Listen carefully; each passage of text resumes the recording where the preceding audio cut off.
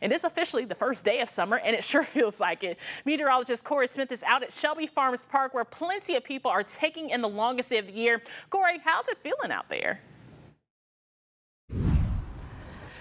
You know, Danielle, definitely a little bit on the hotter side, but we've seen plenty of people enjoying the weather.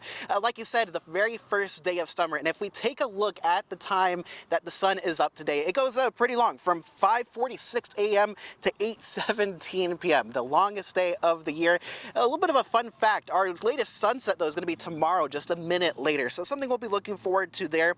But let's talk about summer, why it's happening, and it all comes down to space. Our planet is rotating around the sun here, and as it does that, we start to see some changes, and there's a little bit of a cool, interesting thing that you might not know. This time of the year, the sun is actually the furthest from the Earth. It's actually closer in the winter months. I know that doesn't make a ton of sense, so let's talk about why this is the hottest time of the year, and it all comes down to how the Earth rotates on its axis. That axis, it tilts about 23.5 degrees, so off of center, and that means sometimes of the year we get more sunshine, some less, and of course winter will get less sunshine, and as we head towards the summer months, we're going to see that tilt towards the sun, and that means that we are hotter, our days are longer as well, and that's currently what we're seeing as of right now. So even though we have the longest day currently, that means our temperatures are going to start to lag a little bit, because we're still getting enough sunshine to heat up over the next couple of months. If we take a look at average temperatures here across the Mid-South, what that really looks like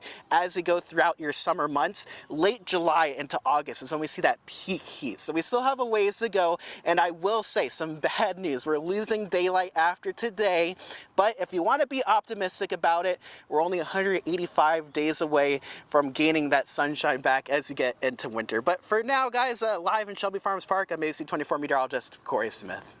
All right, Corey, stay cool out there. I know it is a hot one. Well, now